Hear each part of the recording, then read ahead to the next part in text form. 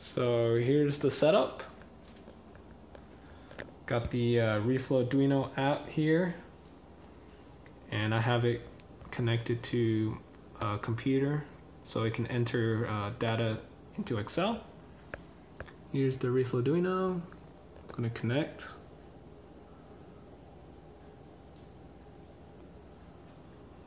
Now the blue light is solid, and the thermocouple is inside the oven, just kind of sandwiched between the gap up here.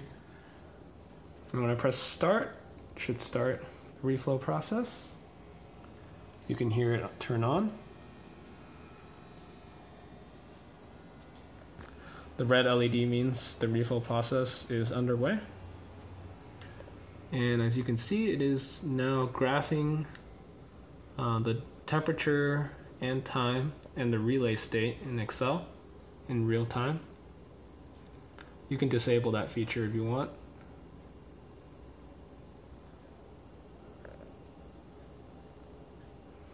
Right now, the first temperature it's going to go to is 50 for preheat, just as a test, and then it's going to go to 80 for soak, and finally a reflow temperature of 100 degrees Celsius. Then it's going to cool down.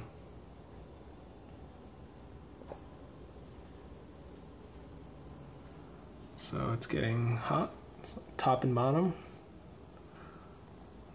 This oven has been rewired, so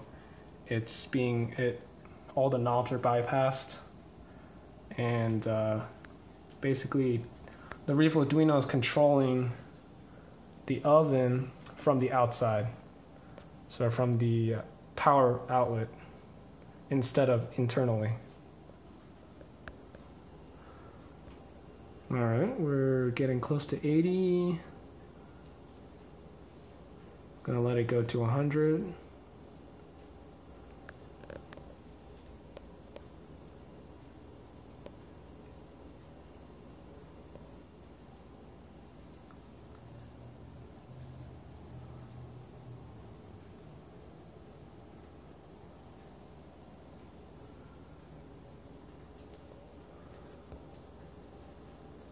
All right, well, it overshot a little bit.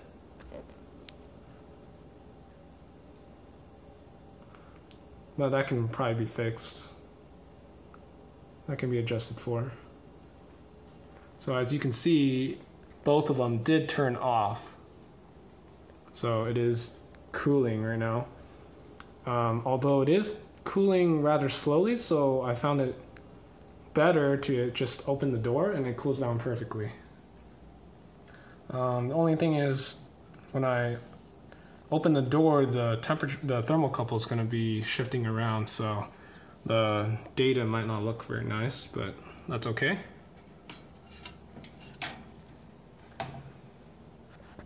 I can just kind of have this sit in here, have it stay there.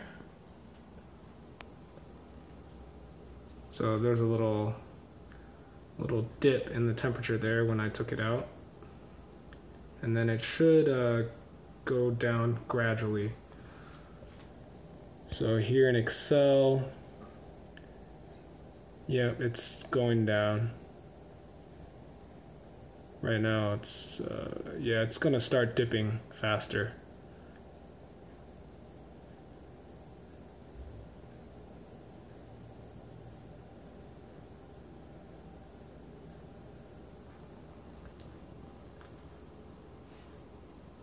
So basically it will cool down all the way to 30 degrees Celsius, which is a comfortable temperature to handle the PCBs. And then the buzzer will play a little melody on the Reflowduino and the light will turn off. And then the app will save the data locally, so you can mess with the data if you didn't have it hooked up to a computer typing data into Excel. So I'm just gonna end the video here since it's gonna take a little to cool down.